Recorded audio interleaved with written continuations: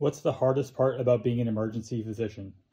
Well, right now there's a problem with burnout, which is actually, you don't blame people for being burned out. A lot of people coming into the emergency department are not vaccinated, so they have sicknesses that were actually likely to be preventable, so that there's a certain resentment and frankly anger that builds up because it is requiring these physicians to respond. The places are full, they can't get people admitted. I'm going to show you. This is called Emergency Departments Are Overcrowded and Overstaffed. This is a New England Journal essay, January 19, 2022. They had a bunch of thought leaders get together. This is no surprise, but why has it been like this for decades and decades? Why would he let that continue? And here's another survey. This is a Medscape survey. Emergency department physicians, 60% of them are burned out. We are at the top of the list.